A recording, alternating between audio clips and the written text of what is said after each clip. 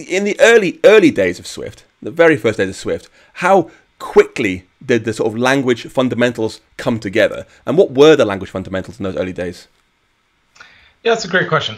So I think that a lot of the basic ideas that the language started with really have seen their way through, and they've gotten refined and improved for sure. But a lot of the ideas were making it so that the language could be extensible.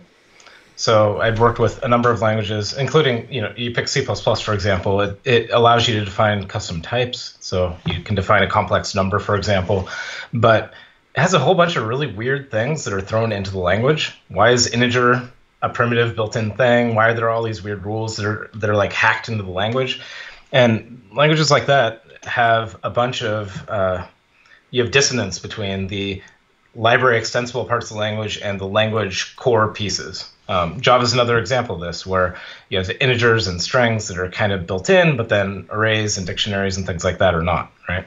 And one of the thoughts I had, and this was back when it was mostly a research project, a pet experiment, was, well, how much of this can we push into the library? How much can we make it open for extension? Because if you build primitive first-class things right into the language, then library developers and application developers can't take advantage of it for their own development. And it's not the case that language developers know everything and they can predict what the world will look like in 20 years. And so more extensibility seemed like a good thing. So early Swift had trailing closures, for example. It had the ability to overload things. It had a lot of the ideas, but particularly the 0.0 days didn't have generics, didn't have a lot of the features that we wanted to have. It just took a long time to build those out because they're more complicated. So I think that a lot of the ideas in early Swift really came through. There's also a lot of ideas that did not work out so well, and so some of those were, one of the most notorious examples of an early idea was this idea of being able to overload juxtaposition. So if you have X space Y, you can make that be a function call, or you can make that mean different things. And one of the reasons that this seemed interesting was control flow. And so if you think about an if statement, for example, well, the syntax of an if statement is an if identifier followed by a condition, followed by a curly brace enclosed set of stuff. And so one of the things I was interested in from the very beginning was, can this be not built into the language? Can this be a library extension point?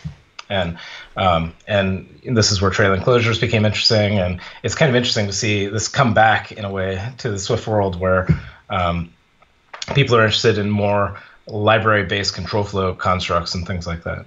So I mean, I think that early days had many ideas, but everything got refined, changed, and it's way better than the initial imagination. Yeah, I think having so much in the standard library is huge, because I tell folks, hey, go and look at bool.swift, go and look at optional.swift. They're just structs and enums, whatever, to go and look at directly and see how they solve problems. And you'll be amazed how things like ampersand in bool.swift it's so simple. It's like a one-liner in Swift, but it's so beautiful, that one-liner.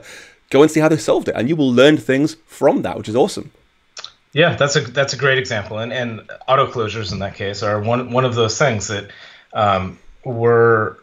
it was kind of an innovation driven by the needs of solving that problem. How do you get short-circuiting behavior? Or when you define assert, how do you make it so you can define assert in the library instead of having a macro preprocessor type thing like C does? And so a lot of those kind of small pieces like really came from forcing things in the library in ways that other languages haven't done quite so much. Other languages in the C family. I think that Lisp, for example, is a perfect example of something that went all the way and pushed everything into the library. Yeah, yeah.